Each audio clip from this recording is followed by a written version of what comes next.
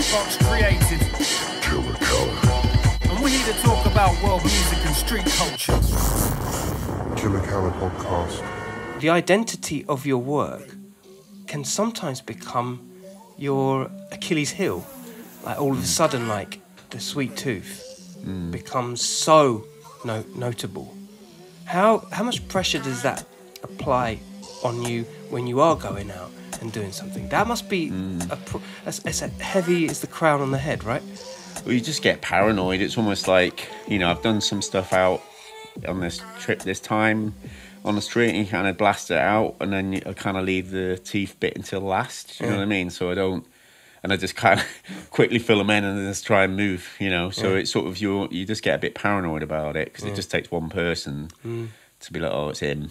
Do you know what I mean? Or they can be like, oh, you've written on my building, or something like that. We hate you. We're going to kill you. Or here you go, here's a pint. You know, it can be a mix of things. You know, so people can be really generous and nice, and then other people can be. But here now, it's like everyone seems to be quite positive at the moment. You know, because we're dealing with internationals here. We don't just deal in the local area.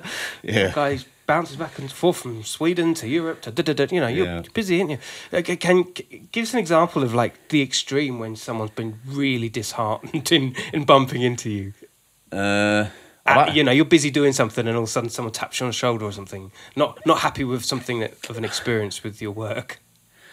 Yeah, I mean, I haven't really had them tap on my shoulder.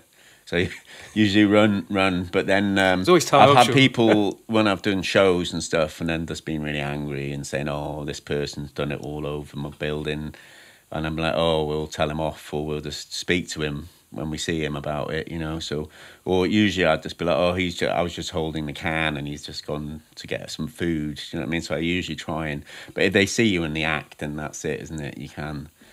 Holding his can, he's just gone to get some food. Yeah, you know, as a friend of mine. Yeah, he's a mate of mine. I'm just caddy. I literally just carry the bags. Yeah, that's it, assistant, you know. What about the more happier times? Someone that's come up to you and gone, fucking, here's a tip. You're fucking great, you know? Yeah. I don't know, yeah, maybe people give you drinks and they sort of give you food and stuff like that. So it's quite nice, you know, that people kind of appreciate, you know, things. So then they could be like, oh, yeah, here's a free meal, or here's some food, you know. So that's always welcomed, you know. So I don't know, you just get to that stage, you know. Yeah. What keeps you going? What keeps that? Because you've been doing it for a long time, brother. Yeah, I don't know. I ask myself the thing. I'm like, why am I doing this every time I'm doing it? I'm like, I could be doing so, you know, I could be at home in bed and nice and warm, and then I'm out in the cold, and I'm thinking, oh fuck, well, why am I doing this still? But you're successful, though. But you just do it because it's almost like you feel like this thing in you, within you. It's hard to explain, really. It's probably like smoking or drinking or anything like that. You know, it's like a habit, and you get addicted to it. So it's like I never went down the drug route. I went down the graff route. So I was almost like really addicted to graff, and that's where I get the adrenaline rush, or whatever you want to call it. So you get this little, you know, pulse, and you're just like, oh. Yeah, you know, and you just feel like, because you always know that feeling of like, maybe it's, oh, you're going to get caught, you're going to do this, whatever. Am I going to be able to do the piece? Am I going to get drips? Is it going to be fucked? Is it, you know, is it going to rain? All these different things. Stuff, isn't it? But all of that goes into it. So then you sort of keeps you having a drive. But, you know, obviously life sometimes gets in the way. So, you know, you can have different things that happen into your life. And then it's different situations where you can't keep doing these things, because obviously things happen in everyday living, so you just have to kind of deal with things. And then for me, it's like, it's always been a cradle. So even when I'm painting, it's like, you know, sometimes like if I go through a bad time in my life, I paint through it, you know. So it's like, if some shit goes down in my everyday life, then it's quite therapeutic for me just to blast out a piece, you know. So it's almost like a therapy as well, you know. Big time. Things happen in your life that sometimes derail your creative juices, don't they? Yeah. And it's good that you have a process. It's not just... And to do graff in itself is an art. Like you say, to get over that fence, or to be in that street, or to look left and right without trying to spill drips down you know, all of these, it's an art in itself, isn't it? So it does act as somewhat of a distraction. Yeah, for the everyday Yeah. Which is part of the problem. But then you make it part of the everyday as well. Yeah, until you lose everyone around you. Yeah. It just feeds into everything, you know? Yeah, it does, doesn't it? Do your friends, those that are close to you or know the legacy of Sweet Tooth, do they appreciate it, or do they think to themselves, "Are you gonna finish doing this yet?" Yeah. Do you ever get that? I don't know, like, you know, I could get a proper job, but then what is a proper job, you know? Fuck the proper job. Yeah, you know, it's like, what, you know, most of my friends, I mean, a lot of my friends are from a similar background as well, but then I've got friends that aren't in the same background, but then they appreciate it and they be really supportive as well. They must love it. Yeah, it's just like one of them things, you know? Yeah. Yeah. They must love it, though. I mean, you know, I've only just met you and I'm just like, bro, like, fucking Sweet Toofs in the building. Do you know what I mean? It's like, for me personally, and it goes with a lot of the guests that come on here, the contribution that you guys bring into the mix, whether it's graph bombing or street art, it's like, these are fundamentals that then go up the scale into big offices. And with 50 years of hip-hop coming next year, because, you know, what time you're watching this, that's what's happening. Without you guys, a lot of these brands wouldn't even know where to begin. Because they don't even realise, you know, they're influenced by it. Yeah. Yeah, it's mad. I mean, I'm really thankful for hip-hop, and then hip-hop... For me, it's like when I got into graph, you know, like we were saying about the scar thing, but with me, when hip-hop came and then all like that whole thing with hip-hop, you know, from fat laces to, you know, VW badges around your neck and all that lot. Belt buckles and shit, yeah. Belt buckles, yeah, the old name, belt buckles. But from all of that and just that whole thing, I was at that age, which we probably were all the same, you know, where it kind of really sticks into you. And, you know, become thankful for it. Do you know what I mean? So it's just like... You know, when I was, you know, I always thought like every graph writer listened to hip hop, but like now I don't know what graph writers listen to. They listen to all sorts of music. But then you know, I used to think like, oh, but don't you listen to like Boogie Down Productions or something like that? It's like, well, have you got this album? You know, EPMD. So you just be thinking like everyone's like that, and you do your pieces about hip hop as well. So you'd be doing these little hip hop pieces, and stuff like that, and breakdance pieces and stuff like that. So it was really nice. You know, back then, actually doing that, or a big electro piece or something like that, you know. So but I think there'll be people out there that are surprised that you're into hip-hop as deep as you are, because the Sweet Tooth has become such a commercial, has such commercial visibility. I think a lot of people, and that's why I guess it transcends musical genres, graffiti, because it becomes such a part of the community and of society. And I guess that's what's made it easier for you to transfer into the exhibition halls and the galleries, right? Yeah, well, I think, I just think I just do what I do. Really? And you don't pay too much, you don't watch nothing else? Oh, what, in the hip-hop thing or the... Well, thing, so far as whatever is going on in the current climate of graffiti. Oh, yeah. It's always felt like you've always been ready, happy to jump. And happy to try something else. And move a different way. Yeah. Well, I kind of... I love watching, you know, like I said to you earlier about, you know, like years ago with the old graph mags and stuff, you know, it was all black and white. And then a lot of that was left to your imagination. So you'd see all like Des and Easel and, you know, ACT. But there'd just be these old black and white photocopies in big the up my book. Sheffield crew. So you'd look at them and you'd be like, oh wow, I wonder what colour scheme that is, or this, that, the other, and you're really trying to figure it out. But nowadays with Instagram, you can see everything. But then it's almost like, you know, when you see these people doing in America doing like mad blaster tags and you know, like roller pieces, huge, you know, Texas and Gain and like Smells and all the 907 crew and stuff like that from New York, and they're just like UFO crushing it and just doing stuff, and it's just so diverse now. And just seeing the way people actually make images and people how they get over and like, you know, all in Brazil, the way they're climbing on the buildings and shit. You know, it's just, you know, when you see all that, you do get influenced, and it's almost like if you want to have a go at it or you don't, but you just really respect it, you know. So a lot of it is about respect and looking at what's being done and then who's doing it and stuff like that as well. You know, so I don't know if that answers your question. Yeah, it kind of does, because I guess you see a lot of things that may have been repeated back in the late 90s and noughties from a street point of view. But then there's always somebody with a different slant on something. Yeah. And like you say, the influence of national and international artists now that you can look online. Yeah, you can see it all over the world, you know. Yeah. At a click of your phone, just look and see what's doing what. And it's quite nice in a way, but then it's, in another way, it's nice to have that old imagination and not see stuff. You know, it's like a little bit of a balance, really. You know, I suppose if you're making music and you're listening to loads of music, sometimes maybe it's best not to listen to any music and just make your own beats, you know? Yeah. And like, again, you know, the likes of Pure Evil, Two Winds, Helch, all these guys that are of the now, I guess it's kind of, it's a luxury to maybe not be in Shoreditch and get overly influenced with stuff. I guess, what are your influences? What drives you to be in the studio creating?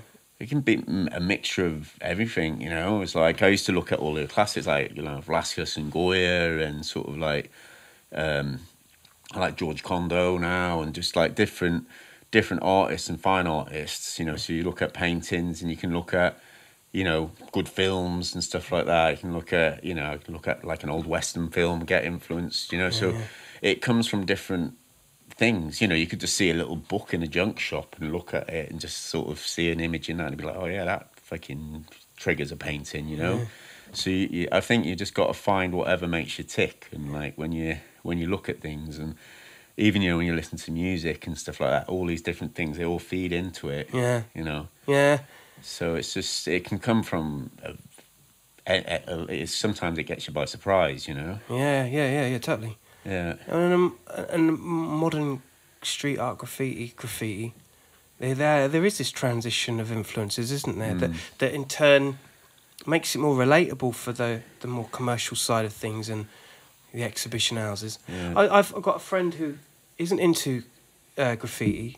Big up, Dave, and he genuinely loves graffiti art, but he isn't like in it. And he was saying, you know, like the exhibition houses are like the new record stores. They're like the new gathering places. And I think exhibition houses are kind of lowering the tone a little bit more in a more credible way that allows for people like my mate Dave and myself to actually frequent there and be a part of this thing, where back in the day, you know, just to walk on a tube train and see the place bombed, you felt like it was immersive and you were a part of it. Well, we haven't got that. Now we've got these exhibition houses that, you know, like Coag, Camden, and all the other, I won't run off the names, but they're a lot more available now. And then also it's that whole thing about galleries as well. It's like, you know, you can have a white wall gallery and it's all white and crisp and clean, and you've got the little receptionist working there, and it can be quite intimidating. But if you go into a gallery and it's like, you know, the toilet's fucking bombed up and it's all tagged up, feeling like the old Dragon Ball, then you know you kind of want a winner, because it's almost like you feel like, oh, actually they understand the roots a little bit more. And then, you know, I almost like the grimier the place, the better it is, you know. The better it is, right? Yeah, you know, you want cobwebs, you want, like, well, not necessarily the better it is, but it almost, aesthetically, you know, if you're hanging your pictures on some old fucked up wall, it almost feels a little bit more real, you know? 100%. I love that. That's the bit I love the most, is that you're immersed. It's immersive. And then it's just like like-minded people, you know. It's like if you're in the same thing, you're going to put on a good show if you've got like-minded people that want to do a show like that, you know. God, I love it. What's the future? What's the future for you, Sweet Toof? Well, I'm in Scandinavia at the moment. The future is I'm moving back to the UK. So I had some family issues going on, so I'm going to be moving back to the UK, and then I'll be around East London a lot more. So that'll be my future. I don't know. Don't know where that lies, but I'll sort of be back again, really. Really. To do what you and the likes of so many others do, you literally have to be about it, and sometimes that comes with a certain level of sacrifice, doesn't it? Yeah, a little bit. Yeah. How do you train yourself in your head to kind of be stoic, in the sense that, okay, I'm back. If it's not square one, or it's I'm back on the road, or I'm back in the UK, or I'm back somewhere else, or I'm in another one of these situations. How do you manage that? Do you keep the art in mind? Is it all about the art? Well, I think you just got to have balance, really, which is important. It's almost like, you know, before I'd just be running around and painting and stuff like that, and then it's like you sacrifice things to the extent where you lose a lot. So I think when you have balance and understanding, and then you can hold down a relationship, and you can either with friends or, you know, a relationship with girlfriend or something, you know, it's like it's important to actually have that balance. So I think now it's like, for me, is like to get from A to B and then to be here, but then also remember, you know, balance and stuff like that. It is very important in the sacrifice, because you don't want to sacrifice everything. You know, you need to kind of hold back a bit. And then it's like I've felt myself, it's almost like I see spots that I wouldn't have had a problem doing, you know, like few you know, not like when I was here last time, you know, I'd be like, oh, just shimmy up there, that'll be this, that, the other. But now I'm a little bit older, and then I'm just like, you know, especially if I've been drinking or something, like, oh, do I really want to climb up there now? Or like, is that roof going to hold my weight? Yeah, you know what I mean? So it's almost like you think you're invincible, but it just takes that split second, and you just have to weigh up. You know, and I am weighing up things a little bit more, and it's like a little bit like health and safety, a little bit like, oh, it's dangerous, you could fall and hurt yourself, you know.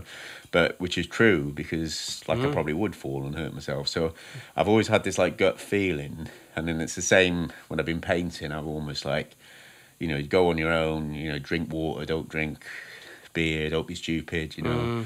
Try and be stealth about it all, but then almost like, you know, quit when you're ahead. It's better to quit when the you're going's ahead. good. Yeah, and then not like bomb up on the way home and get busted tagging when you've just done a big piece, you know. So I'd always just try and be stealth about it, and that's where the addiction comes in, isn't it? That's Yeah, where the yeah. And it's almost like a mission. It's like being in the army or something, isn't it? You know. God, I love that. Yeah. Talking of which, before we do leave, tell us a story. Tell us one of those stories where, shit, I wish I'd stopped when the going was good. Well, one time it wasn't painting. It was like I'd done an exhibition, and then a friend came with me, and I'd made all these wooden cutouts. So we went to East London in the Wick, and then we thought, right, I don't want them in the studio anymore. I'm just going to screw them on a wall. So we went on this rooftop, started screwing them on a wall with this little fucking drill, like on a drill on a wooden ladder, climbed up all on this rooftop, made this like installation on this fucking building with all these cutouts. Next thing you know, a police helicopter comes, is like coming along, coming along, shining the lights down and shit like that. Cop cars everywhere. We're hiding inside the building, but they must have had a heat sensor.